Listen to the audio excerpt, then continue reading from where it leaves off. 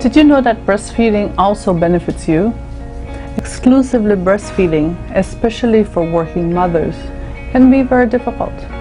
But as the time approaches for you to return to work, prepare yourself to express milk to feed your baby if you will not be able to breastfeed. Babies can drink breast milk from a cup, and modern technology has provided many gadgets to help us express our milk. It is very important that you find a way to continue to breastfeed, as it is critical to brain development. It also doesn't hurt that it costs less than any formula.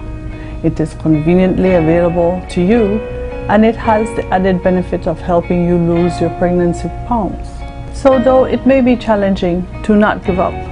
The benefits for you and your baby are worth the struggles.